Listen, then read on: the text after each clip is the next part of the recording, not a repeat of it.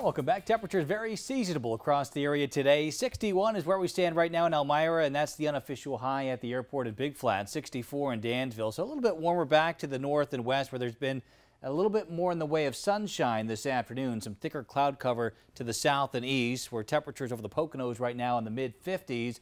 And that's where our rain is coming from. There's an area of low pressure right along the mid-Atlantic coast, and that's kind of directing some Atlantic moisture our way. Increasing chances for rain expected as we go through tonight. Low temperatures down to the upper 40s and lower 50s. A better weather day for tomorrow, though, even though we start out with some thicker cloud cover. More sunshine through the afternoon, and temperatures about 10 degrees warmer than where they were today. And then we'll be looking at even warmer conditions for Thursday, actually feeling summer-like here in the Twin Tiers.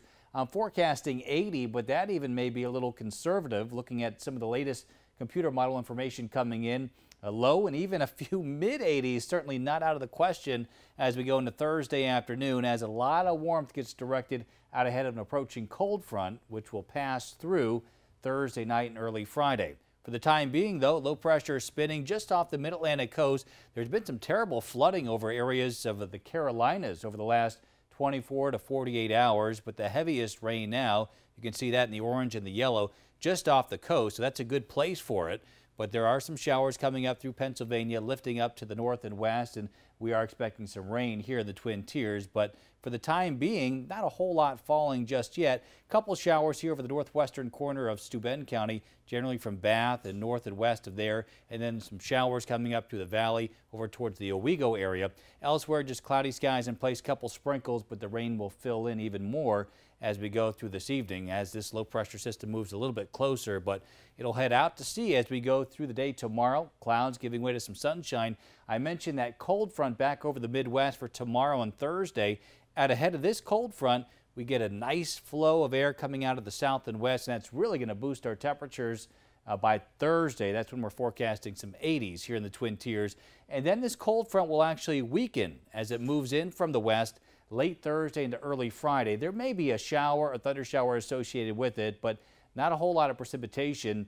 Chances for rain, though, will increase as we go through the weekend. So a couple showers around for tonight. Tomorrow morning, maybe a sprinkle as well under some thicker cloud cover, but skies will brighten a bit for tomorrow afternoon with a 5-degree guarantee of 72. Partly cloudy skies tomorrow night, and then for Thursday, that's our warmest day out of the next 7. We'll start out with some low clouds and some patchy areas of fog, but more sunshine for the afternoon, and again, temperatures into the low 80s. Future track showing some showers and thunderstorms off to our west late in the day. That's associated with that weakening cold front, and that'll swing through as we go into Friday morning. Here's a look at that weekend forecast for you. It's not going to be a washout, but the threat for a few showers and thunderstorms both days with temperatures, again, about 10 degrees above average with highs in the low 70s. For today, we forecast 59. We did 61. For the unofficial high. A couple showers around tonight, 48 for a low, so it'll be a mild night tonight. 72 with partial clearing, especially by afternoon.